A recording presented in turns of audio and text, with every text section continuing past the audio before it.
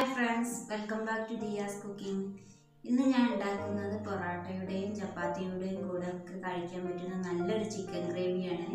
ഇത് നല്ല ടേസ്റ്റിയാണ് കഴിക്കാൻ, എന്നാൽ ഉണ്ടാക്കാൻ വളരെ സിമ്പിളുമാണ്. എല്ലാവരും ഇത് ഉണ്ടാക്കി നോക്കണം. ഇതിന് ആവശ്യമായ ഇൻഗ്രീഡിയൻസ് എന്തൊക്കെയാണെന്ന് നമുക്ക് നോക്കാം. അടുപ്പത്ത് ഞാൻ ഒരു പാൻ ചൂടാക്കാൻ വെച്ചിരുന്നു. അതിലേക്ക് നമുക്ക് 1 ടീസ്പൂൺ നല്ല ജീരകവും 1 ടീസ്പൂൺ പെരിഞ്ജീരകവും ഇട്ട് കൊടുത്ത് നന്നായിട്ടൊന്ന് വറുത്തെടുക്കാം.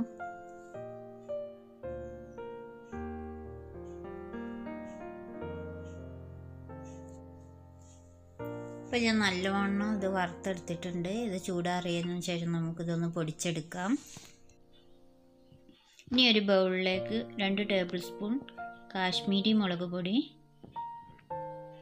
1 ടേബിൾ സ്പൂൺ സാദാ മുളക് പൊടി, 1 ടേബിൾ സ്പൂൺ മല്ലിപ്പൊടി, 1/4 ടീസ്പൂൺ മഞ്ഞൾപ്പൊടി, 1/4 ടീസ്പൂൺ ഉപ്പ്, അതുപോലെ തന്നെ നമ്മൾ പൊടിച്ചെടുത്ത നല്ല ജീരകത്തിൻ്റെയും പെരുംജീരകത്തിൻ്റെയും പൊടി എന്നിവ ചേർത്ത് അതിലേക്ക് 1/2 കപ്പ് പുളിയില്ലാത്ത തൈരും 2 ടേബിൾ സ്പൂൺ പുളി ഞാൻ പിഴിഞ്ഞെടുത്തിരുന്നു, അതിൻ്റെ ജ്യൂസും കൂടെ ചേർത്ത് നന്നായിട്ടൊന്ന് മിക്സ് ചെയ്തെടുക്കുക.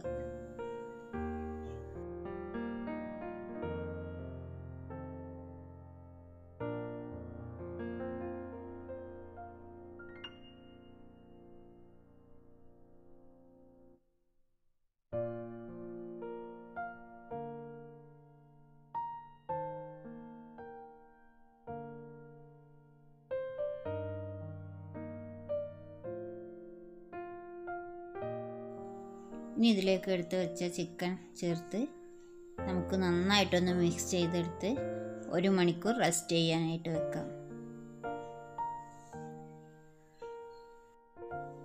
ഇപ്പോൾ ഏകദേശം 1 മണിക്കൂറായിട്ടുണ്ട്.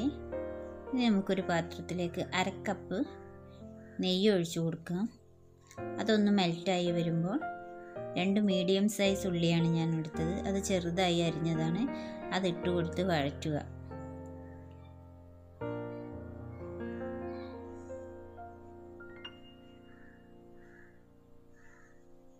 അപ്പോൾ നമ്മൾ ഉള്ളിയൊക്കെ റെഡിയായി വന്നിട്ടുണ്ട്. ഇനി അതിലേക്ക് നമുക്ക് എടുത്തു വെച്ച ചിക്കൻ ഇട്ട് കൊടുക്കാം. ഇതൊന്ന് മൂടി വെച്ച് ഒരു 15 മിനിറ്റ് സിമ്മിലിട്ട് വേവിക്കുക. അപ്പോൾ നമ്മുടെ ചിക്കൻ കറി ഏകദേശം റെഡി ആയിട്ടുണ്ട്. അതിലേക്ക് അരിഞ്ഞു വെച്ച മല്ലിയിലയും കറിവേപ്പിലയും ഇട്ട് കൊടുത്ത് ഒന്ന് മിക്സ് ചെയ്തെടുക്കാം. അപ്പോൾ നമ്മുടെ ചിക്കൻ കറി ഇവിടെ റെഡി ആയിട്ടുണ്ട്. അപ്പോൾ ഇതെല്ലാവരും ഉണ്ടാക്കി നോക്കണം. അപ്പോൾ ഇത് നിങ്ങൾക്ക് എല്ലാവർക്കും ഇഷ്ടമായെന്ന് ഞാൻ വിചാരിക്കുന്നു. ഇഷ്ടമായാൽ ലൈക്ക് ചെയ്യുക, കമൻറ്റ് ചെയ്യുക, എല്ലാവരും സബ്സ്ക്രൈബ് ചെയ്യുക. Thank you for watching.